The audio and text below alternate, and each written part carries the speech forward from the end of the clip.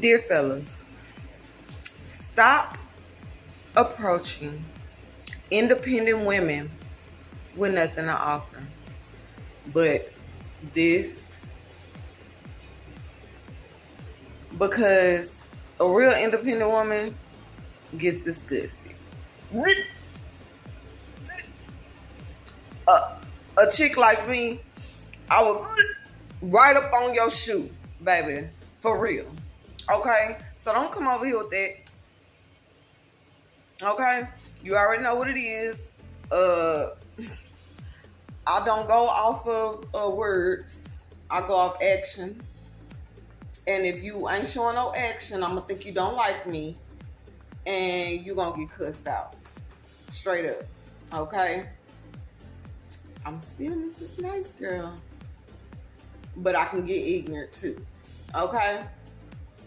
Because it's really annoying. We are already independent, okay? I don't want no love. Fuck love. I get love from my children. I show my children love. They show me love back. Okay? Now that that's established. I don't want no shrimp. I don't want no eggplants.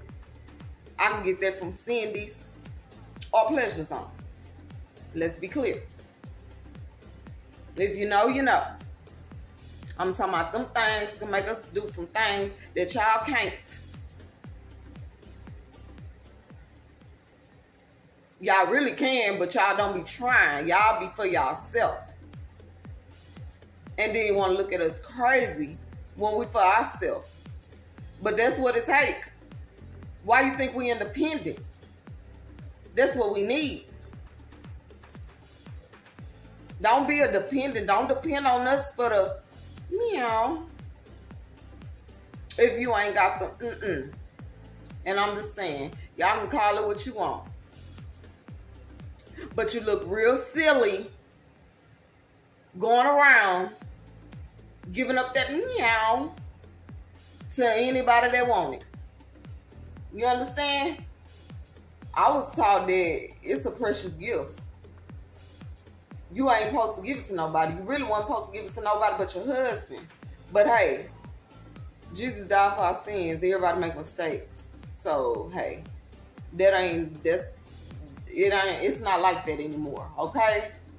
But you best believe these ninjas gonna talk a good game. Don't let them approach you if you independent with nothing to offer.